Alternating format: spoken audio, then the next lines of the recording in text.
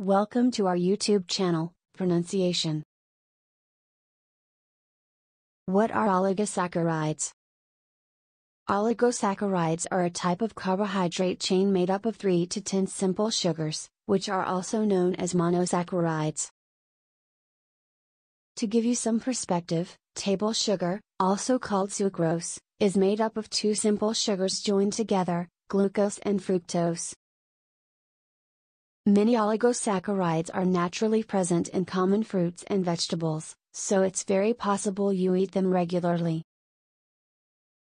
The large majority of oligosaccharides cannot be broken down by the human digestive tract. Instead, they travel through your gut all the way to the colon, where they feed and support the growth of beneficial bacteria.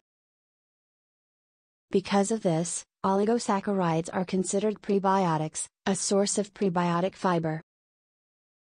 Thank you for watching. Please do subscribe and hit the bell icon.